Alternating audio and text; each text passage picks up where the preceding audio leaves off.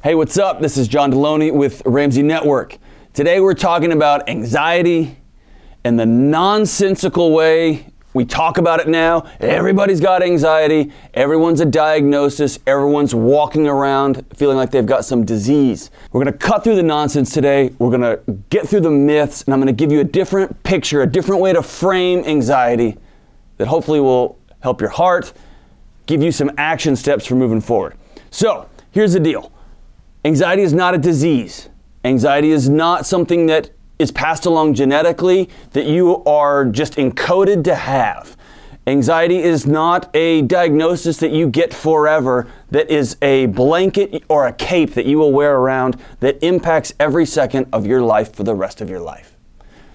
Anxiety is real. It is powerful and it is painful. I've been there. I've been sitting in my backyard crying, thinking about what a terrible dad I am. I've been laid low when I'm sitting in a meeting trying to explain something, and my heart is racing as though somebody's running in the door with an axe, and there's nobody coming in the door with an axe. Anxiety isolates us. It makes us feel like we're alone, like we're the only one, and it sucks. But that's not the end of the story. So here's a new picture of anxiety. Here's a new way to think about it, a new way to reframe it. Let's pretend you agreed to cook breakfast for your family. You also agreed to make your kids' lunches for school and your husband, your wife's lunch for work. You also are going to do all the desserts for the church potluck. And I forgot, you also are going to be part of a big giant neighborhood cookout. You're one of those kind of people that loves their neighbors, whatever. So you're going to be responsible for all the meat and a couple of sides. And by the way, there's this other woman at work and she's sick and she's on this casserole list, and so you said, I'm gonna make 10 casseroles and she's gonna get them all frozen, all done, everything. And they're all due at noon. And this is kind of weird, but you live in an old house and you got one plug, right? And an oven.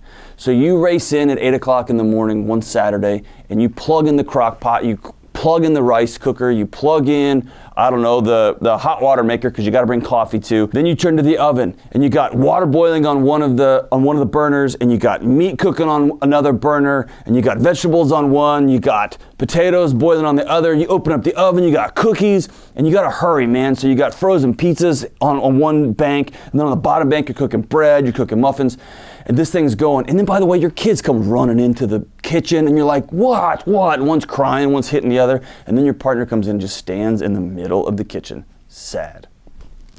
But you still got to be going, so you're checking the water levels, and you're checking the bread to make sure it's rising right, and you're mixing things over on the bowl, and then the dog comes in and you didn't feed the dog, so you got to go around and feed the dog.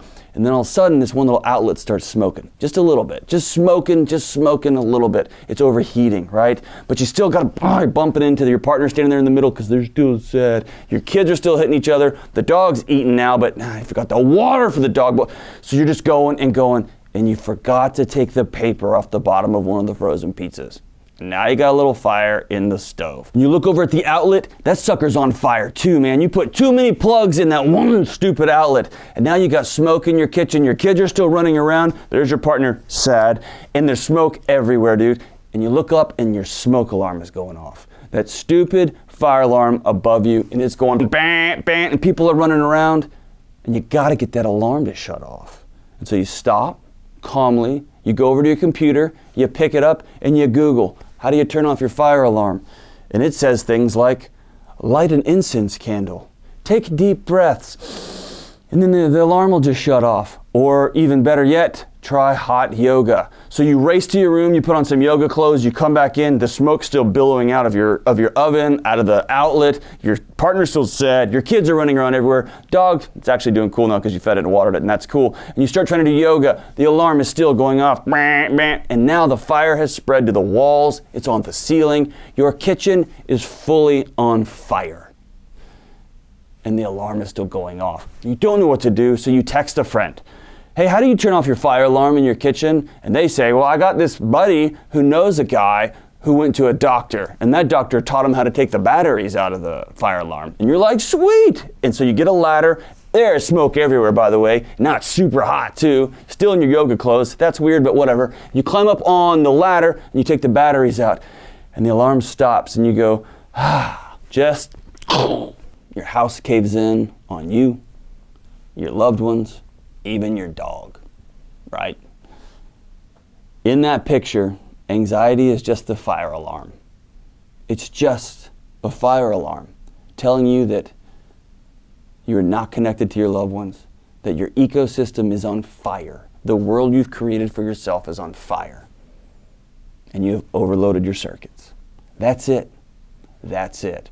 And what we've done as a country, as a world with anxiety, is we've pathologized it, we've made it the demon, when all it's trying to do is tell us the way we are living is completely out of whack. Completely and totally out of whack. So cool, Delony. My fire alarms are going off. My wife, I love her. Her fire alarms are going off. My mom, her alarms are going off. Our country's alarms going off. What do? That's the beautiful thing. As I'm sitting here in front of this camera, having struggled and been laid low by anxiety. But I got a wife who loves me most days, 2 healthy kids, and I don't struggle from anxiety anymore. There is light at the end of the tunnel, and it's a process, and it's hard, but it's worth it because you have value, and you and your loved ones are worth being well.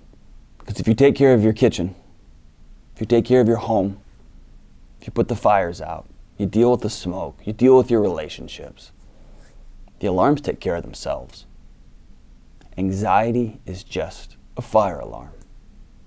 It's not a forever diagnosis. You and your loved ones are not their anxiety. They're not. It's just a fire alarm. If you know somebody who's struggling with anxiety, send them this video. If you have questions about anxiety, depression, ADHD, shoot me an email at askjohn@ramseysolutions.com. The email address should be below here. Make sure you subscribe to this channel. We're going to be talking about mental health issues and diagnosis and getting new pictures of what this stuff actually means.